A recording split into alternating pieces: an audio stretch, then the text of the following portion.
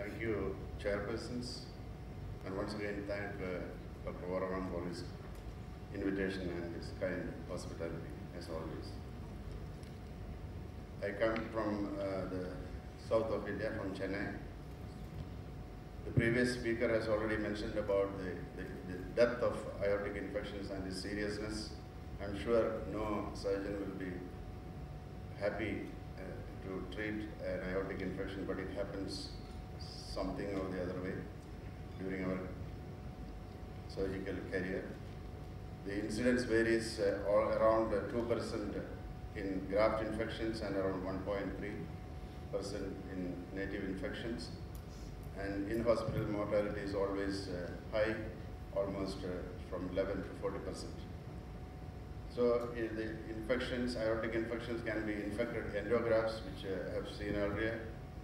It can present with infection in the aorta, infected grafts, and mediastinitis after aortic graft replacement in the ascending aorta, especially aortic root and ascending aortic replacements.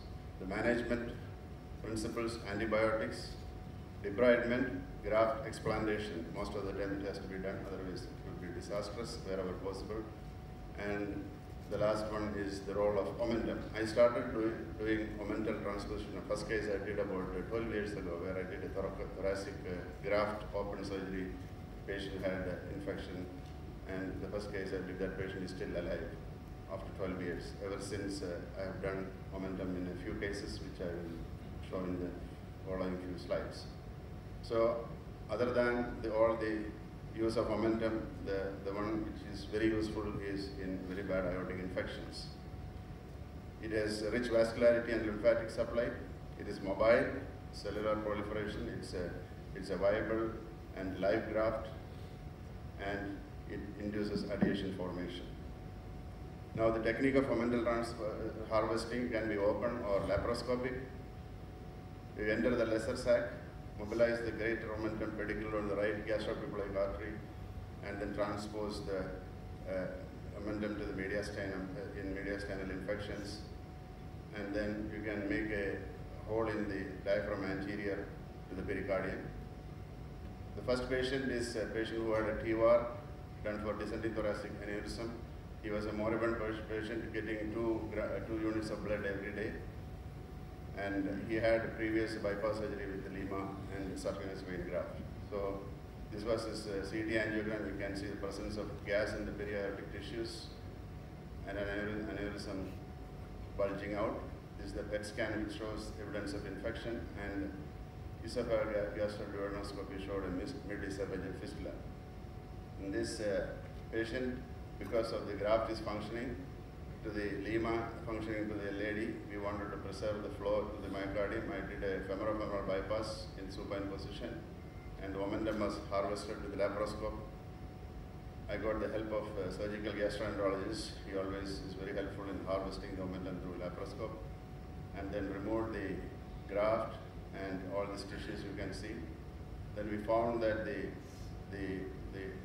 fistula was not very big, so we decided we thought we'll just interpose a graft and then cover it with omentum and see whether it will work. If it doesn't work, we will see, do a cervical esophagostomy and do the colon or esophageal pull through later on.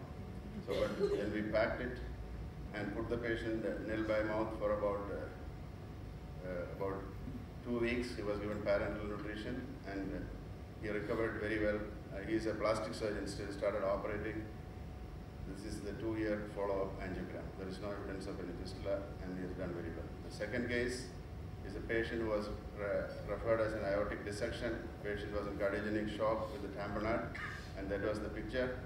There was a tear in the distal aorta, so initial plan where we just do the ascending aortic replacement, and I did a debranching for an endograft later on. Shifted to the ward, he started having fever, and that is the picture. You can see the whole mediastinum. The previous slide is so clear, and this is really contaminated. Sternal debridement, this happened on the 11th day. Then we did a omental transposition, and he recovered well, came off hemodialysis and doing well 2 years after follow-up. This is a third case, a very interesting case.